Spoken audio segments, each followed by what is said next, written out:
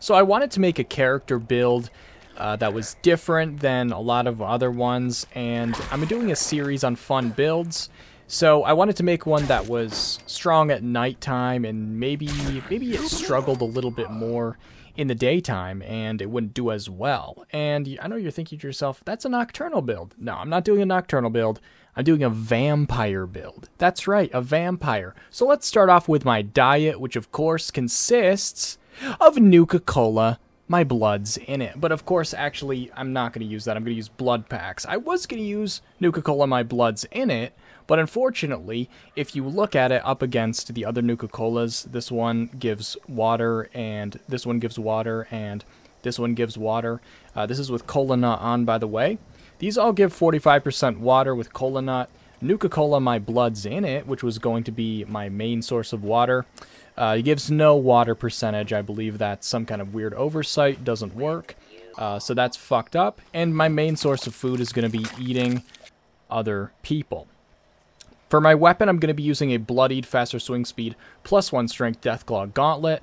I was actually originally thinking about using Luca's Switchblade, which I have here. I renamed it, and I also re-rolled it to get it to be bloodied, because I liked the idea of having some bleed damage on this build, because it's a vampire. And so I tested out a couple of different things. It does give the bleed damage here with the serrated blade. But I found out that with Talon's mutation, the bleed damage is actually higher than with serrated Switchblade. Of course, Talon's buffs your unarmed damage and bleed damage, but only bleed damage of unarmed weapons. So, as you can see, there is little tiny bit of bleed damage on here with the serrated blade, but when I switch to the unarmed with Talon's mutation, the bleed damage is way faster. So I just decided I'll go with that. I liked the aesthetic of the knife, but I think the nails work just as well for this build. Here's a list of my mutations, by the way. Adrenal reaction, because we're bloodied at night.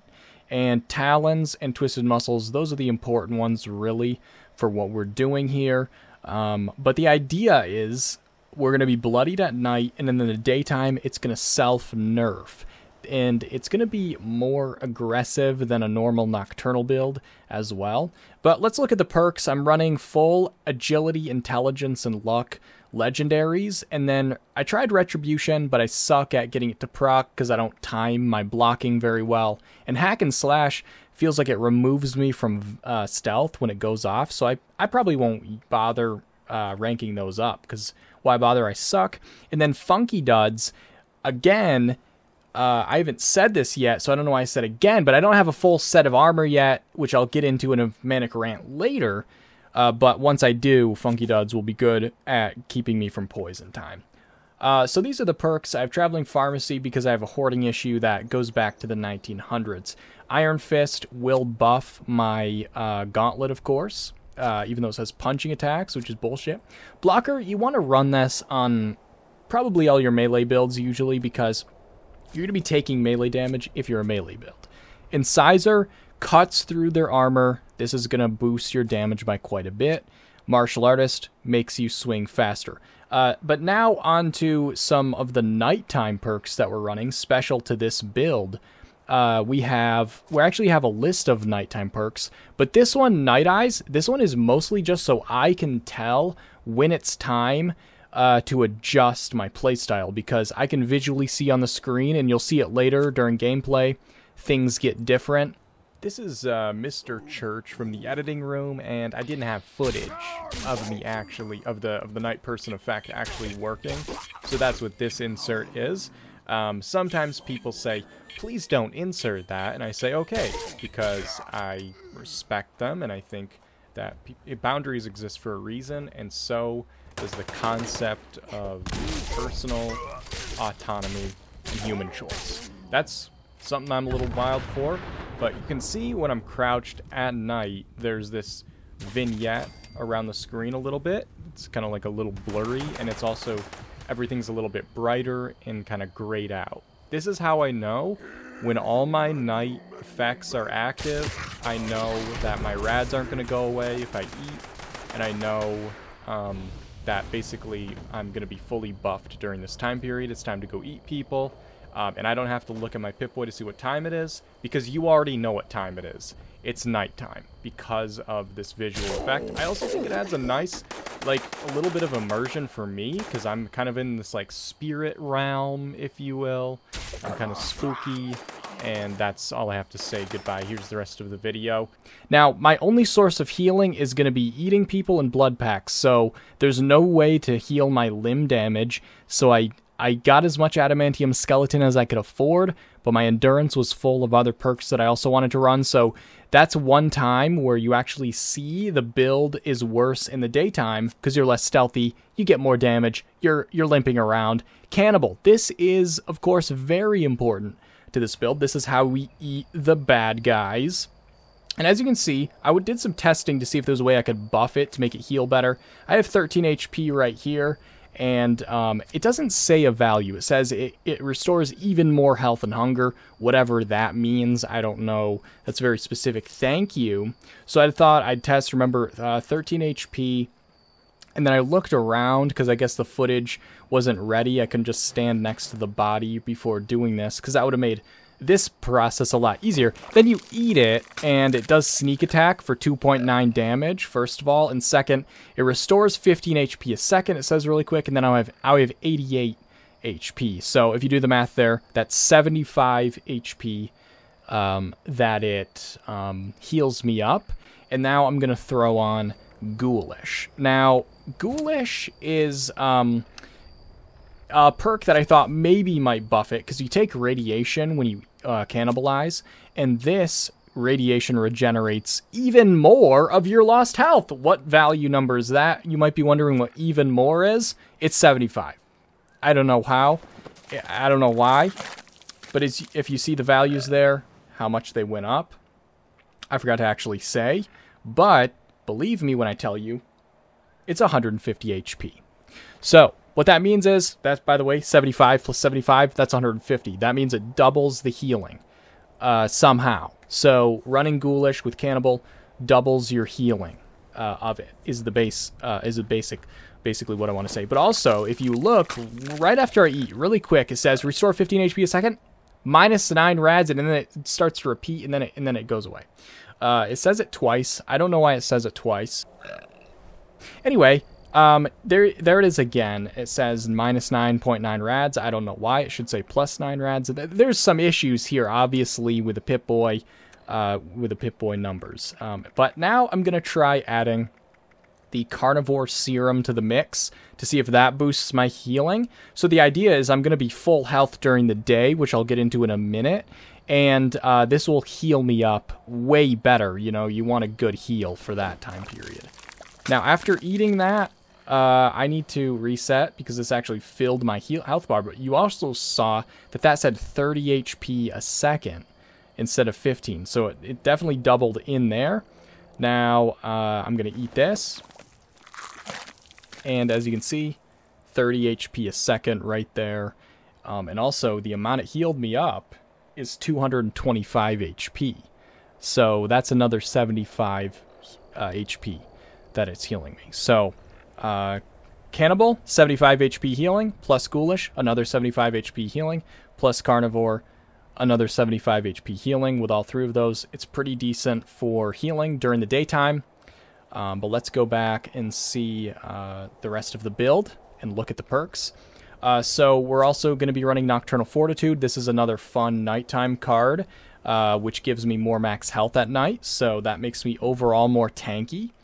And then Radical. This synergizes with our Deathclaw Gauntlet that we're running, and which I'm going to show in a second. Sunkist gets rid of our rads, but we won't have this in the daytime, basically. So this only will help us out at night. And so it's going to boost our weapon damage immensely at night, because every point of strength is 10% damage on an unarmed build. But Sunkist, this is a huge part of the build. During the daytime, we regen radiation damage. So we get weaker in the daytime. The sun is bad for us because we're a vampire. We can't go out in the daytime. And so basically, we lose all that strength from a Radical. and we're also running 3 pieces of unyielding armor, which I'll get into in a minute, and then we lose that. And then rejuvenated, this is to incentivize eating bodies and drinking the blood packs, so that we get more agility and max health from doing so. And again, I'm not using any stim packs on this build. It's just blood packs and cannibal to heal. And then strange in numbers, if you're not running this, someone dropped you as a child. I hate to be the bearer of bad news. Maybe you could look into that. There could be compensation that you're entitled to. Bloodsucker, I don't know if I mentioned this yet, but obviously the blood packs don't give you 125 healing without this equipped. So that's why that value was so great when I briefly showed it for 5 seconds earlier. But yeah, this is how you're going to heal yourself when you're fully bloodied, because you don't want to take more rad damage. But when you're high health, you're going to be cannibalizing. When you're low health, you're going to be blood sucking, and it's going to be fine. And you're going to use cannibal also to get your rads back. Nerd Rage, you run this on every bloodied build. It's just going to make you, again, more powerful at night than you are in the daytime. But I want to also add, like, the cycle is, you know, you lose all your rads in the daytime, you bumble around, and then at night you eat a bunch of people to incentivize you going into the villages, eating the people to get your rads back, and then you use Bloodsucker to heal you after that. Action point regen is very important because I have garbage armor. Ninja gives you 90% sneak attack damage, and it apparently works when you're cannibalizing people because it popped off every single time. I don't know what that's all about, but this is really good because we're a stealth build. We're a sneaky vampire, so we have sneak and we have escape artist, which are both super powerful. Home defense should not be equipped. I was working on a little something special that will be coming soon in a few days' time. Look out on the channel for an actual camp build. Light-footed, because we're stealthy, we're sneaky, we don't get trapped. Marathoner I added because if you do get detected, especially in the daytime, which will happen a lot more, you want to close that distance without wasting all your AP. Bloodied Mess makes us do more damage. Serendipity, important for a bloody build. Again, this is another time when we're low health, we're actually going to be super strong. Ricochet, take your aim, fire away, am I right? Anyway, you're also going to want to run Class Freak. And this one is super good if you're running mutations and you don't get butt-fucked by the negatives. Sarch Genes, you want to run that. Last Laugh. This one is actually funny because I'm going to be running hallucinogen gas grenades, and they have a chance to frenzy targets for 30 seconds. And this kind of plays into the vampire lore of how they can, like, hypnotize people and make them go nutty. But when you get downed, you poop out a grenade, and then if they do frenzy, they start, you know, beating the shit out of each other, which I think is kind of fun. This only procs, it goes off every once in a while, so, you know, you don't need to run that if you're actually making this crazy-ass build. But it is a fun little additional flavor to the playthrough. This is shielded Secret Service Under Armor for the +4 strength. Again, that's 40% more damage for our melee weapon, just right there. So that's massive.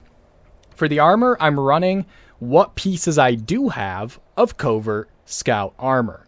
I only was able to get 4 of the pieces of this because the way to get them is from Daily Ops, and I can't get the last limb no matter how hard I try and how many swear words I scream at my screen, and it bounces back at me, and I feel sad and sick and start weeping.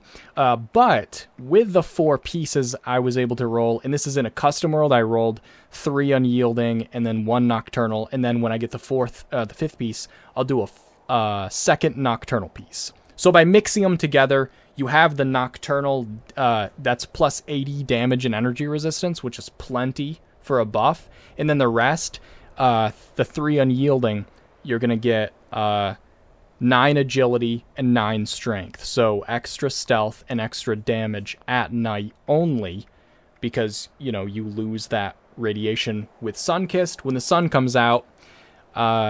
But the reason I wanted to use Covert Scout is it has plus 5% stealth and shadows, and then you can add the shadowed effect to it for another plus 5% stealth and shadows. And you can put these on all the pieces, and on the limbs you can add muffled as well. which adds stealth when you're moving. And so I was able to put together this set. You have the muffled right there, shadowed right there, and it just uses normal scout armor things. It seems to give very good stealth, even in the daytime, but it does definitely seem to be better when it's darker. Also, this is in the not custom world, by the way. That's why the armor looks different. But you can see here, there's this weird colon, and it says plus 5% stealth in shadows. I don't know if this is talking about the shadowed mod for my armor or the armor thing itself. I have one piece on right now, and if I put another piece on, the value doesn't change. This one also has shadowed on it, so that should go up twice, right? Nothing happens. It doesn't say plus 15%, it doesn't say plus 20%, it's just plus 5%. And so I also don't know if it actually is just 5% stealth, or if that's additive. I don't know how it works because the Pip-Boy's broken. Now, it makes sense that there's some bugs in the Pip-Boy since I just grabbed it off the wall in the vault, but it is fucked up because I can't tell. It does seem to be less stealthy in the daytime because when I'm running around here, by the way, this clip right here is in the custom world where I have the 3 pieces of unyielding, so I do have that bonus 9 agility for the stealth, and I don't have Sunkissed on because I was testing during this clip. Normally during the daytime here, I'm full health, and this is, I'm actually going to demonstrate why in this clip it's better to run full health in the day with all the other debuffs that are going on. But it does seem to be way less stealthy, but still pretty stealthy. So there's kind of a balance there, but you do get to a point where it gets you fucked up. But you may be wondering, if you've watched this far, why don't you just do a nocturnal build? I mean, that's what it is, right?